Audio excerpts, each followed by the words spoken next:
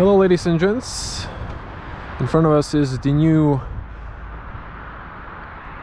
Renault Austral e-hybrid, 200 horsepower, and I got it for early test, actually returning from a press day, so just to show you the rear. So you have the LED lights. Let's get inside because it's freezing.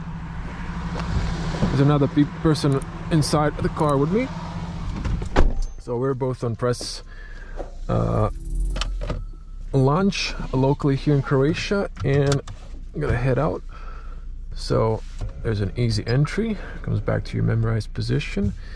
So we're gonna start driving immediately. There's a semi behind me trying to park on the space that is for semis to just park here for a quick stop because we've changed. So I did get some impressions of the car. My lights are not on. Someone didn't leave them on automatic, but okay. So always safety. I always mention that don't keep your lights on position lights, keep them on automatic to avoid this kind of situations. So as mentioned, 200 horsepower hybrid Austral. This is the top spec. Lots of options, but this particular car doesn't have the upgraded sound system, but still the bass speakers are very decent.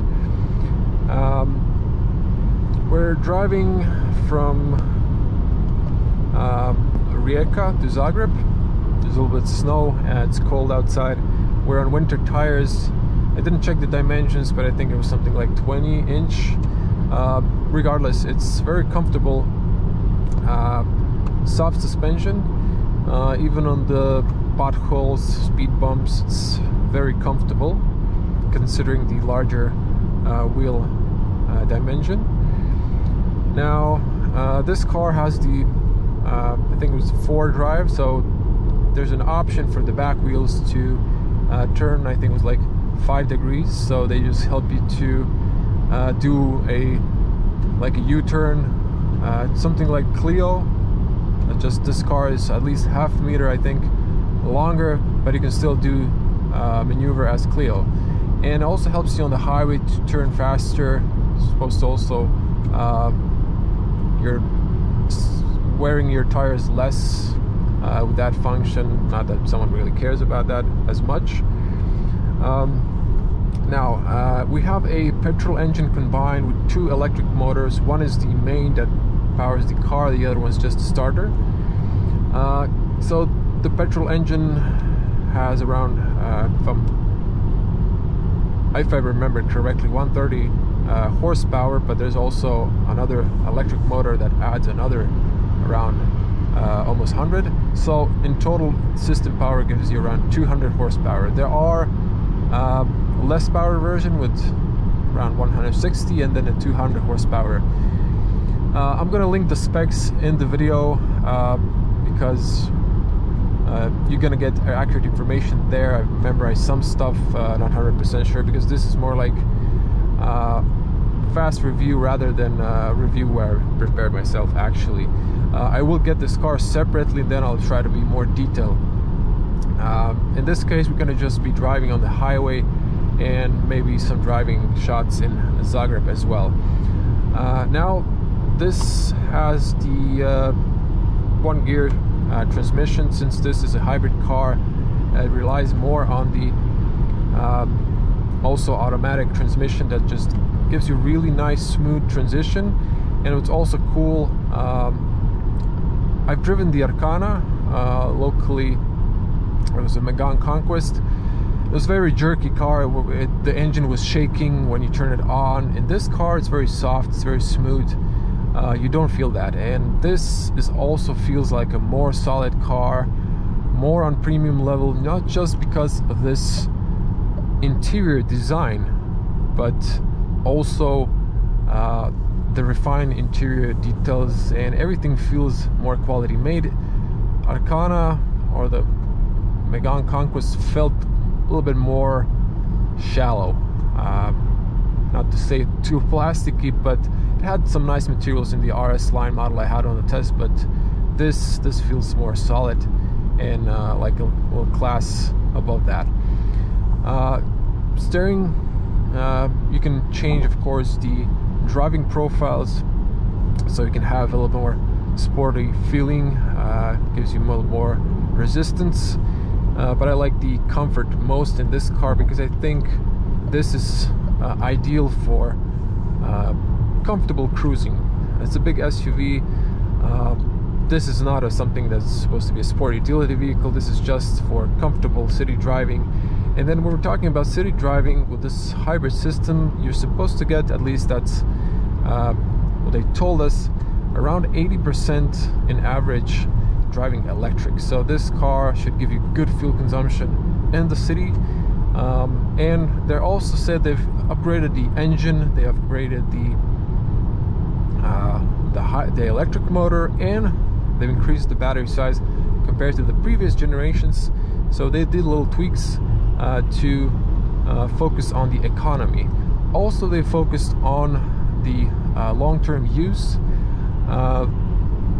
They do not use a rubber belt, they use a chain belt.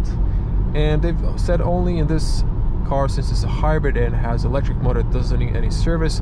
For the petrol engine, you just need to change your oil regularly once a year, and that should altogether reduce your service and maintenance cost on the long run. And it's supposed to be more efficient, and it's giving you this sort of electric feeling in the city, but it's still no range anxiety. It's not committed fully to electric platform, and there won't be electric platform, and there won't be a plug-in hybrid platform. They said they could add a plug-in hybrid option. The platform is ready for this, but they just decided not to do that. So that's not their long-term plan for this car.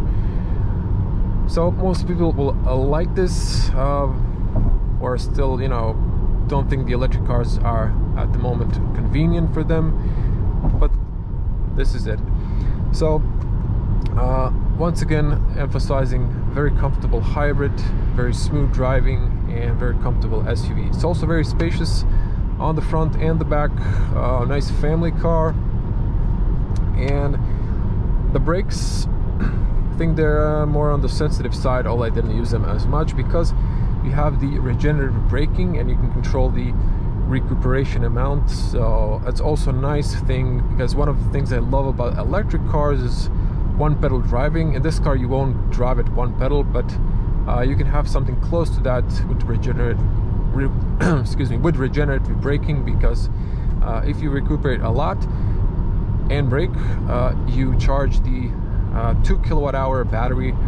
So I've also asked if they could have increased the battery size, but they've said that they think this is the ideal, considering the mass, not to counterproduct the fuel consumption with the weight and so on. So the previous gen, they've used 1.2 kilowatt hours. Now they've increased it almost by a little bit less than 1 kilowatt. Now there's a smaller speed limit at this area.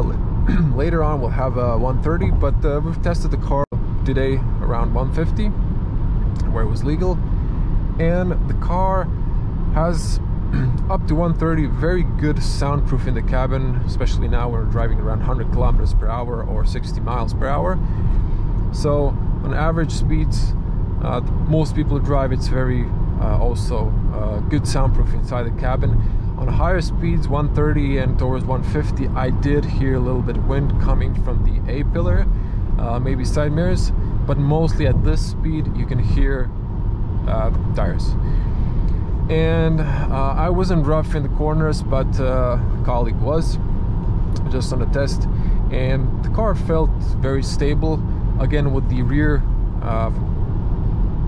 axle turning as well. It gives you a lot of stability on the road. The car is not too heavy, but I think it's stable on the road if you're going a little bit more aggressive to the bends. Again, moderately aggressive, not super aggressive, because then every car is going to slip a little bit. Overall, I gotta say with the Austral, I'm very pleased. At first, I was just surprised by the interior quality built. I gotta say I love this Google infotainment that they've integrated. I'm not a huge fan of this. I mean, I'm not a Google user, I'm an Apple user. And I know I didn't test the Apple CarPlay yet. Sure, it works fine, but just testing the base system that we have here at Google, it looks awesome. There are here scents, so it changes on the screen. You might not see it from this angle. Also changes ambient lights inside, as you can see. Now the sport mode, just it is a little bit more rougher and more sensitive to the touch, so the acceleration, and it gives you a little bit more stiffer steering wheel, but it's not a huge difference in the power output that I feel as a driver. Honestly, it is a little bit faster, but again, I'm used to driving electric now and to more instant torque, so just have that in mind. I'm not maybe 100% fair, but I'm trying to be fair here. So I think in the comfort setting, it's the smoothest acceleration for me, and that's just my personal taste. We'll have different tastes, so I'm not gonna discuss too much about that. Just to show you here, we have also, you can see driving modes, you have a lot of safety features, and so on. Cruise control is on the steering wheel. That's dead easy to use, but just I haven't used it at this moment. You also have views. There are 4 views. You can see the navigation in front of you. Now my day point of view driving, there was, both screens were flickering. It's not flickering in person, it's just on the camera. And over here you can see the car with a lane. You can see like a minimalist, and you can see like a classical with those 2 bubbles. Now there's also options in the right bubble to see energy flow, tire pressure.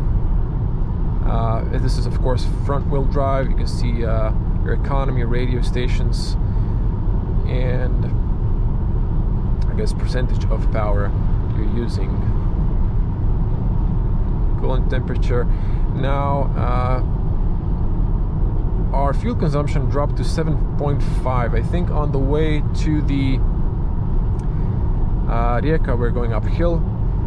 We had 8 liters, and we're going now downhill, so it kind of dropped. But have in mind, this is a brand new car. It hasn't passed yet 1,000 kilometers, so I think there's a braking period. So we'll see also in the city when we do some driving as well. But on the highway currently, this is what we're getting, around 7.5 liters. Renault was also mentioning that their figures that are under WLTP should be realistic, unlike others, where always a little bit, always add a little bit more. So we'll see that from when we get the car for a longer test for a day or 2. But just first impressions are that I've mentioned, 7.5. So music.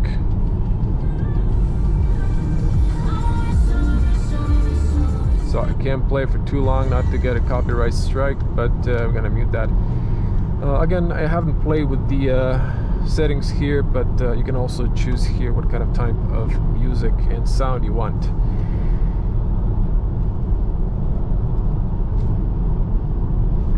And of course, forgot to mention, head-up display is now on the windshield. It's not on a plexiglass. It looks more premium, and you have a nice big setup. I don't see the navigation, although we do have a navigation locked in, but it gives you, you know, cruising speed, distance. So if I do choose the cruise control, you can see here car in front of us, and so on. So driving 100, just gonna punch it all the way so you can see the acceleration a little bit.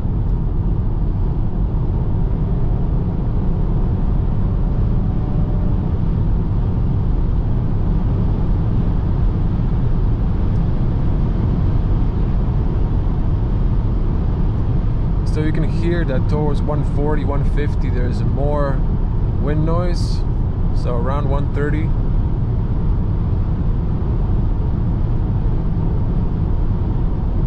you can hear more tire noise. But to be fair, today it is windy outside, so there's also that. And now, just to, when I have some space in front of me, just to show you the sport mode, a little bit difference again from around 100.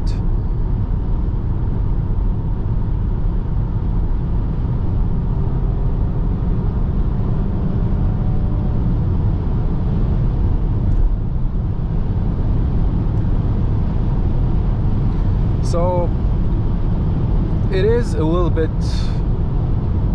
feels harsher, but honestly I don't feel too much difference in power. And again, think that I drive electric, so this for me just feels like a little bit underpowered. But for most people who drive this, you know, comfortably, I think this is for normal taking over slower cars, just enough horsepower for a normal casual driving. So if you go to the driving settings, you can see here electric, so it shows you the graph of the car energy flow. So now I'm using the power, letting go, now it's recuperating. So as I was saying, you can see the consumption graph, and also you can press on the consumption down here, and then you can see the fuel consumption as well today.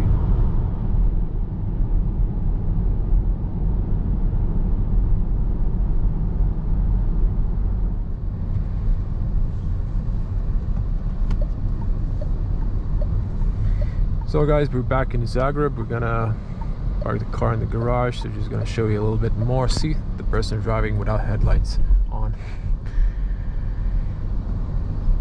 So first impressions for the Austral. Again, very nice and big comfy SUV, definitely recommendation. Now what's cool, in Croatia or the Adriatic region, there is 0% financing interest rate, which is cool, and they've added extended warranty up to 8 years if I'm not mistaken.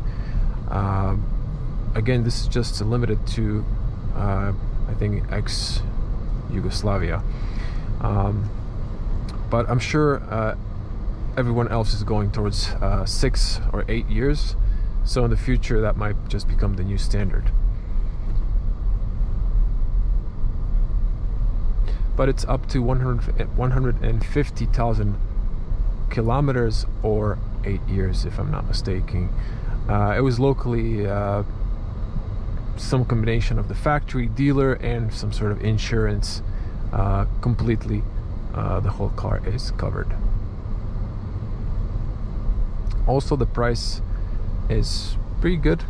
We switched from our local currency to euros. Forgot to around 35,000. You can get really good spec with the car. Considering the competition, it's a very good package for fully loaded car. Of course, different markets, different taxes, prices might vary it, but just have in mind that as well. So we're gonna wrap it up here. I'm gonna just park here in the middle somewhere, so just do a little walk around the car as well once again when I exit, so you can see the beautiful LED headlights and taillights.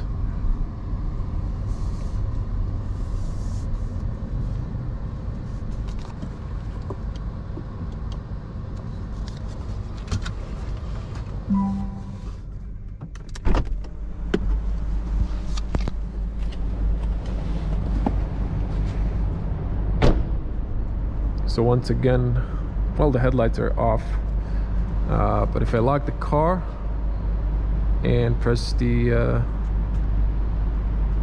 you can see the animation. You can see the headlights on. Now there is a matrix option. This car doesn't have that as well. It was just someone didn't inspect it. That's an option I would definitely get. And then just another look from the rear. The car looks cool in this completely black spec. This is, you've got again the Austral E, and you have those dynamic turn signals on the rear, also beautiful. This LED lights connected. Car's a little dirty from the salt, but I'm gonna wrap it here. Thanks for watching. If you want to see more, subscribe to the channel, click the bell to get notified when I upload more videos, and hope to see you in the next one. Bye.